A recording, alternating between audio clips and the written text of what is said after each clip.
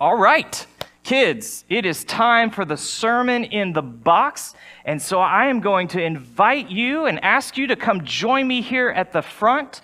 And what we do in the sermon in a box is one of our kids puts something in a box, and then I try to figure out some way that it teaches us something about God and His grace, His Word, about Jesus and the gospel. And so thank you, Victor, for putting something in the box this morning. We're going to look and see what Victor has brought us. Oh, my goodness. Oh! It's a scary spider. Perfect for this month, for Halloween that is approaching. That is a great, scary spider. It's funny. I remember we were talking at the camping trip. Someone had a spider on them, and we were talking about, are there spiders in the Bible? And I don't think there are. I could not remember.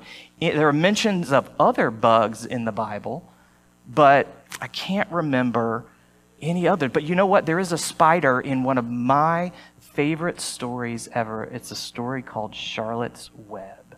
I bet some of you know it. And Charlotte is a very, very talented spider, and she can write the name of her, and she can write words that describe her friend in her web. She is so talented at spinning her web.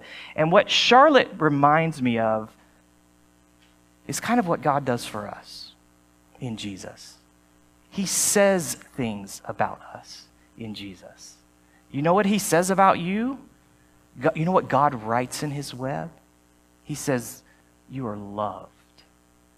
You are my child. You are precious to me.